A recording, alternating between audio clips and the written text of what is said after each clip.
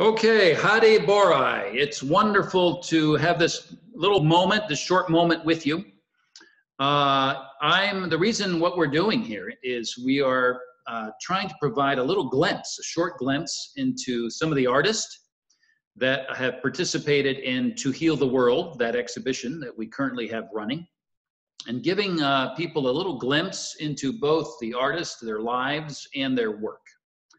And so we thought we'd start with you first. Thank you so much. Now, to heal the world, as you know, is this, you know better than anyone because you're in it, but for those watching, To Heal the World is an extended, about 2 months exhibition online that is really a reflection on mending the brokenness of our global human family. And of course, right at the heart of it is our belief that artists actually in many ways lead the ways, because they have the ability in a sense to kind of transcend traditional ways of understanding, to create new pathways of understanding, and especially in how we see the other when the other is different than who we are.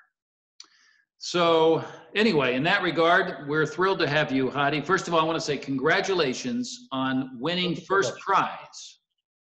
Thank you so much. It's my pleasure. It's my honor to be part of Caravan, a big Caravan family that contains a huge number of great artists. I'm glad to be part of them. And about To Heal the World, it was amazing to know that I had even be accepted to be part of the exhibition, and knowing that I won the first place was, something great for me. At the end of this, we'll encourage people to go on to the website and see your work, Still Journeying, on the page. That's the exhibition page. It's our privilege to have you part of this exhibition, very much so. Thank you so much. I'm a big personal fan of your work, very much so. Hady, I just have a question about, we're living through some really strange, extraordinary, unsettling times. With the pandemic, of course, we've all been affected, but also there's, at the same time, it's kind of unmasked a lot of racial inequality, especially in North America.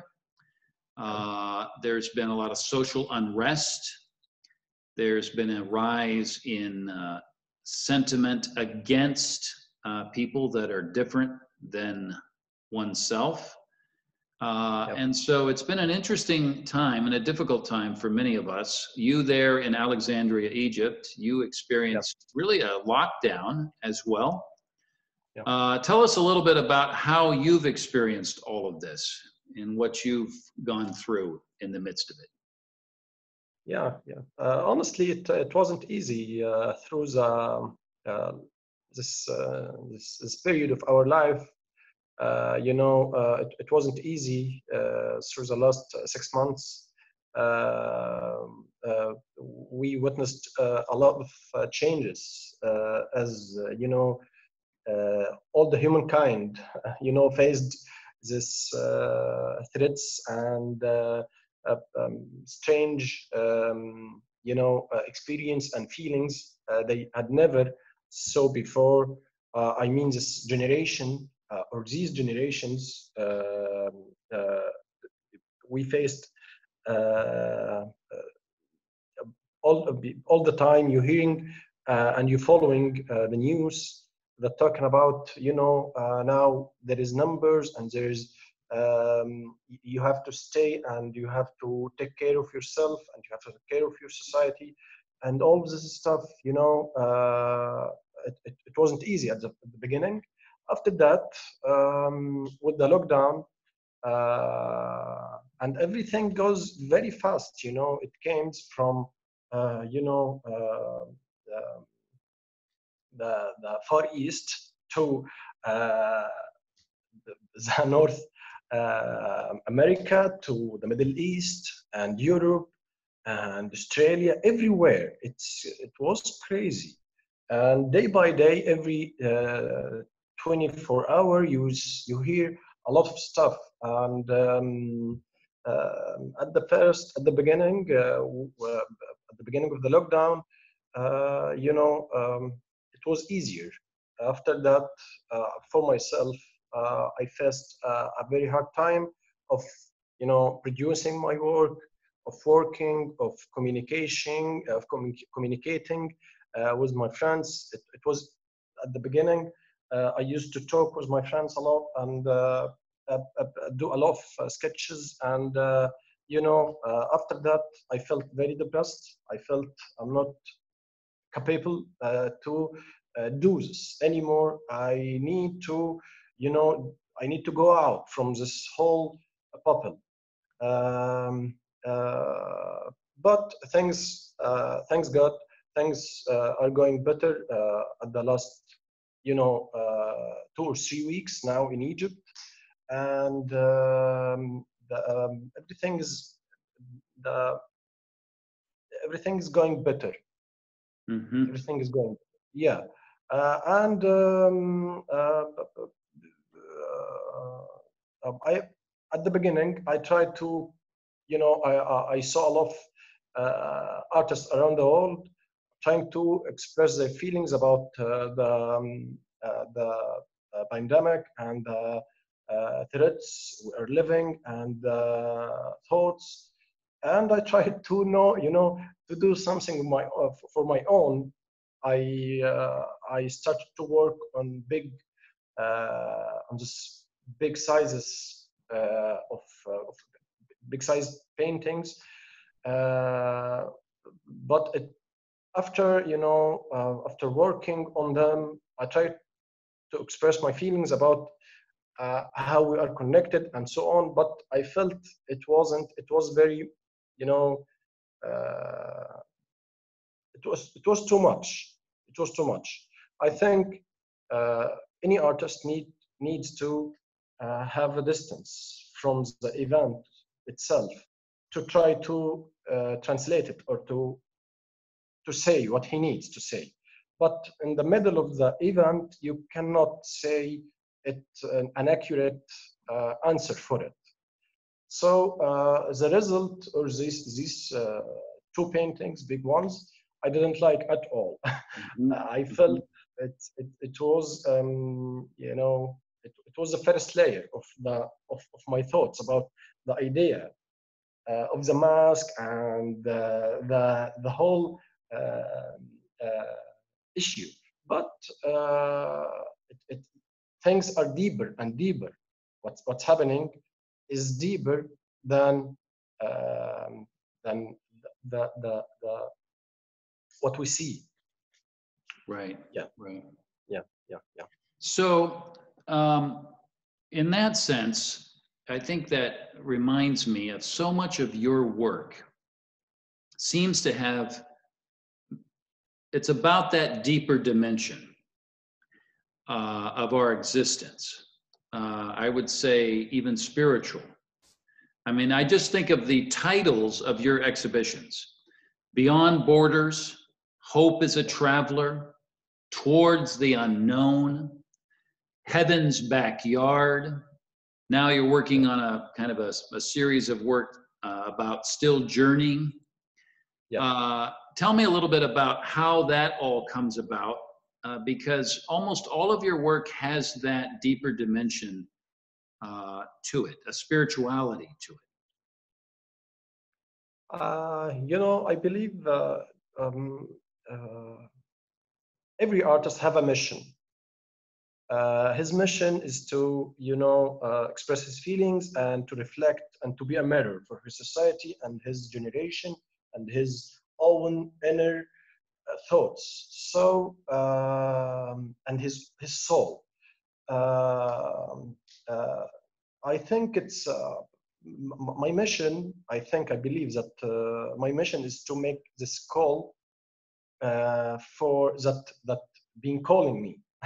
I need to say it for out loud to everyone that all what we need now is to go in this direction, to leave this, very materialistic lifestyle that full of, I need this and I need that, to go to the other direction that we search about, a deeper meaning for our existence itself. Mm-hmm. That you can find in this minimal direction. If you let go everything, you will find yourself more clear and more calm and more happy. If you every time I leave the city, I'm living in a big city, in Egypt. Alexandria has over than 6 million population living there. It's a big city, crowded, very crowded. If you go out of the city, every time I took my car and go to any highways and to go to on a trip, like anyone, you can find yourself. You can find your balance with the nature. It's our nature. It's our human nature. I think to search about our roots and our history too, to go to the code contains this, to search about our grandfathers and how they lived, Mm-hmm. and how they faced challenges and faced tough times, and how they get through it and survive. That is our guidance. That is our guidance.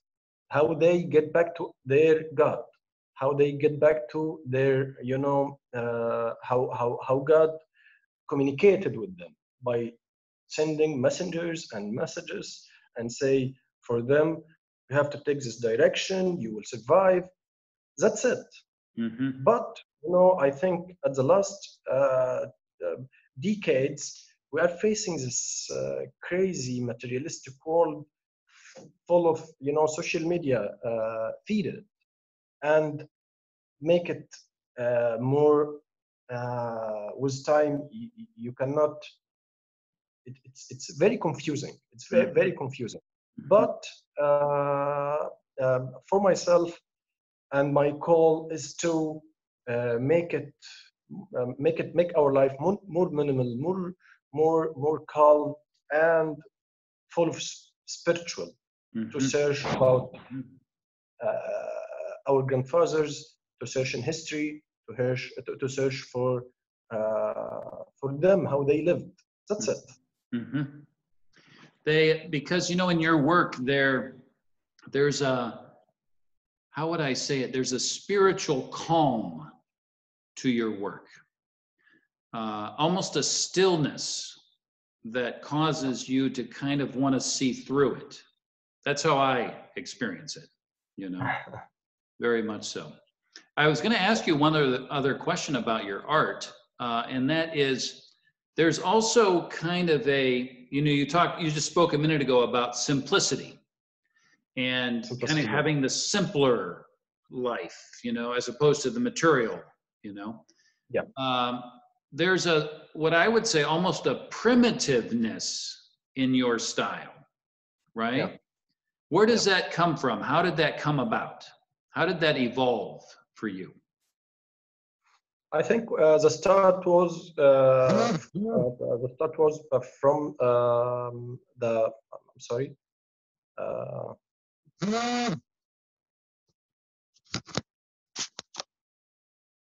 so sorry. That's all right. I think the start was the beginning was from my childhood. Yeah, I used to live in a big house, my father's house, in my family house. It's a big house with this big garden, full of energy, full of nature. That is, I think, was the start. Was myself. That made me feel and see how much we have to connect with nature, with the primitive side of ourselves. With time, I made my search, and I found out that history full of, you know, um, um, full of these interactions between us. We are just a creature from millions of creatures that live on Earth. We are not the masters of Earth. We are just one creature, but God made us qualified and capable to use this planet. A lot of us, you know, now we are billions, 7 billions, I think, many billions of people. If you ask them about how they thought about our planet, or our planet Earth, they will say that, yeah, it's ours. It's not yours. You're just you have to be, you know, you have to be kind with this, you know, with this, you know. I didn't know. I cannot express the idea in English. I understand what you're saying. Yeah. Yeah, it's a bit hard. It's more philosophic idea in my mind, and it's more. I think I can tell more about it in Arabic, but that's it. That's the idea. I need to say that in our journey as a human beings, we faced and we interacted with a lot of with the nature, and with and we used to be very you know, very kind with it, comparing with the current moment of ourselves. Yeah, we were more in harmony with it, weren't we? Yeah. That's it. Yeah. We used to, but now we are, you know, we are going to use it. We are using it. Right. And the next generations will, I think, and I'm sure they will suffer more than us. I think, yeah. Yeah. They will face more challenges, and hopefully God help them. Yeah. So now that we've been through and hopefully are coming out of this fairly difficult period that we've all been going through for different reasons. Yeah. How does this affect what your art for the future? What are you working on now? And I'd like just to hear a little bit about just some of your current, you know, artistic output.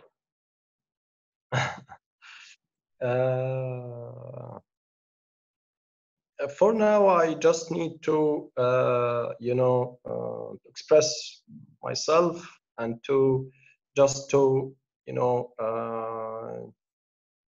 say whatever comes to my mind.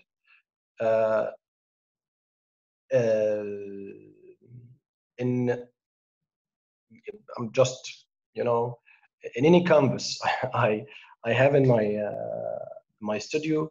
In the current moment, I just need to express more of, you know,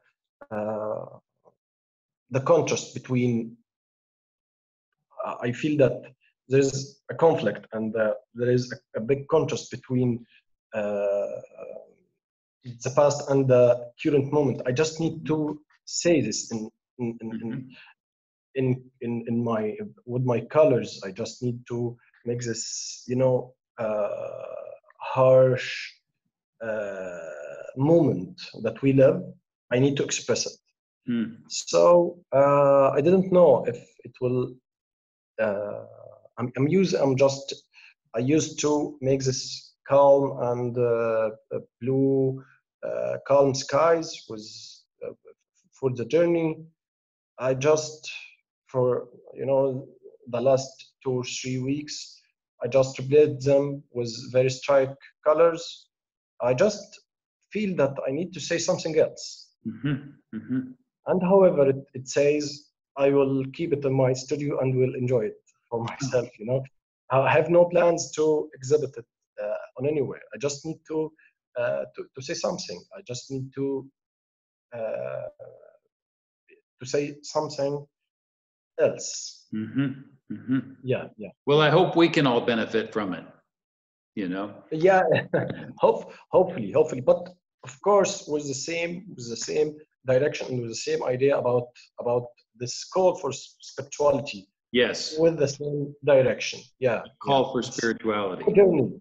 I think the journey I'm telling is our journey, and I am a part of it. So I will, constantly, be keen to say more and more from it. Yeah. That's it. Yeah. I love that. Where you're calling us to the journey, and we're all on a journey, and you're actually, I find your work takes me on a deeper journey.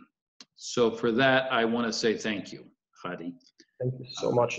Those of us who see your artwork are the beneficiaries of really the depth that you're putting onto that canvas.